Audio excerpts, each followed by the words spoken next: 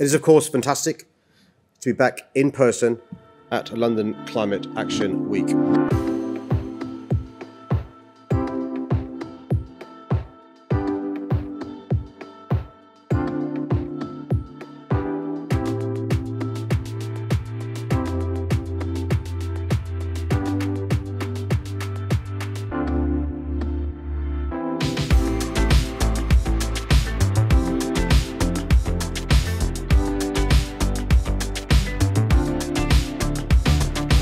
London Climate Action Week is important because it's the one time we bring together this amazing group of organisations in London that have real global reach as well as deep in the community to say what more they're going to do on climate change, and they're going to use all of their power to accelerate the global transition.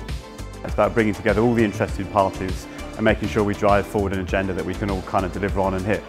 We provide a platform where the big global conversations can happen, but also all the local communities can get airtime for what they're doing and join up and work together from that side. And so we need your knowledge, we need your enthusiasm, we need your leadership, and we need people who are on the ground in their communities helping to deliver effective local solutions.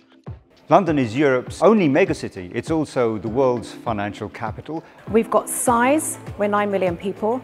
We've got diversity, we've got an incredibly heterogeneous population, and we've got connections with the rest of the world.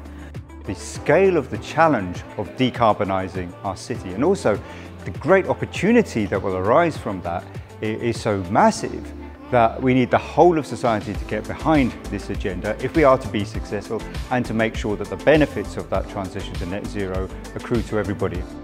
The world is increasingly out of balance. We must work urgently to tackle the very systemic challenges which are behind nature's loss. The time for urgency and action is now. So, ahead of COP27, let's resolve to continue doing our bit and unleash a new era of sustainable growth. If we can show climate action working from grassroots to the top of society, other countries will feel inspired to want to follow.